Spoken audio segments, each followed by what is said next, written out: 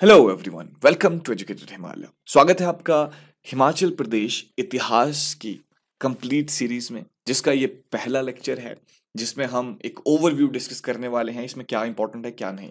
अगर आप किसी भी एग्जाम की तैयारियां कर रहे हैं जो हिमाचल प्रदेश से संबंध रखता है, तो आपके लिए ये पूरी की पूरी सीरीज बेहद इंपॉर्टेंट है और बेहद लाभदायक भी होगी, क्योंकि हम इसमें हिमाचल प्रदेश इतिहास के हर एस्पेक्ट को डिस्कस करने वाले हैं। तो साथ ही अगर आपको ये पूरी की पूरी सीरीज पसंद आए या कोई भी वीडियो इसमें से पसंद आए, तो हमें जरूर बताइए और अपने दोस्तों के साथ जरूर शेयर कीजिए। तो ये पूरी की पूरी जो सीरीज है, it will be presented by मी। मेरा नाम है सौरभ धनाइक। और साथ ही आप हम लोगों से किस तरह से जुड़ सकते हैं। We have a Facebook channel जिसका नाम है एजुकेटेड हिमालय।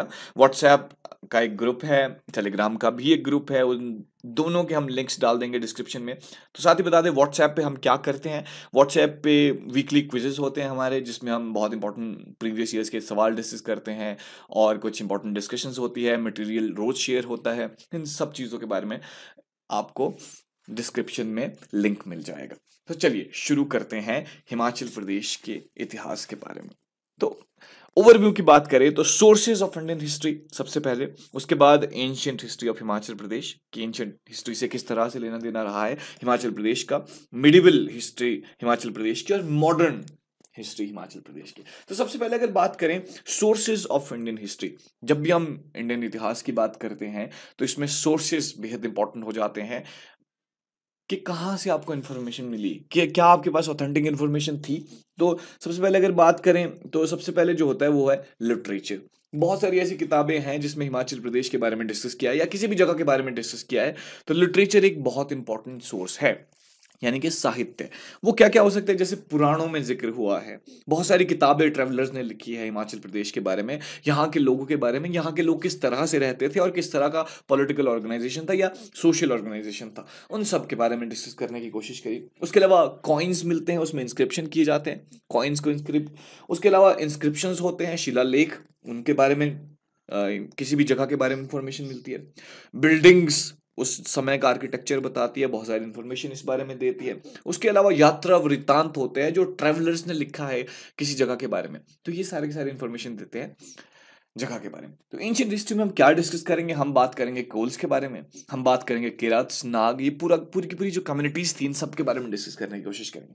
उसके अलावा आर्यंस और हिमाचल प्रदेश का कैसा रिलेशनशिप रहा, आर्यंस का कोल्स के साथ किस तरह से रहा, किरत्स के साथ कैसे रहा, नागाज के साथ क्या क्या रहा, ये सब कुछ हम डिस्कस करने की कोशिश करेंगे। उसके अलावा एंशिएंट जनपद बिल्कुल हम डिस्कस करेंगे कि जनपद किस तरह से चलते थे, औदंबराज, त्रिगत्स, कुलूत्स, कुनिंदाज किस तरह से चलते थे, उन सब के बारे में। मौर्यंस और हिमाचल प्रदेश का क्या रिश्ता था, गुप्ताज ने किस तरह से रिएक्ट किया, ये सारा का सारा हम डिस्कस करने की कोशिश करेंगे।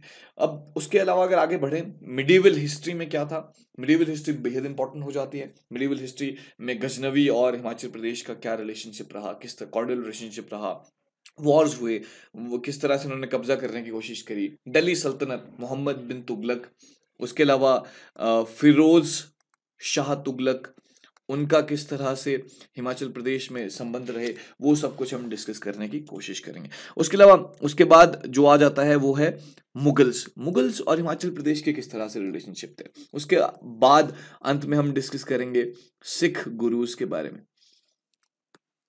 लास्ट जो पोर्शन है या सबसे इंपॉर्टेंट जो पोर्शन है वो है मॉडर्न हिस्ट्रीज का। मॉडर्न हिस्ट्री में सबसे पहले हम स्टडी करने की कोशिश करेंगे गुरखाज, गुरखाज ने किस तरह से करा। उसके अलावा हिल स्टेट्स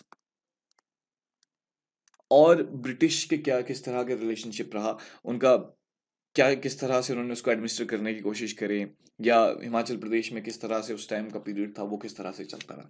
उसके बाद सोशल और इकोनॉमिक कंडीशन के बारे में, हिमाचल प्रदेश के सोशियो एंड इकोनॉमिक कंडीशन को डिस्कस करेंगे और इस किस तरह से चल रहा था ब्रिटिश काल में।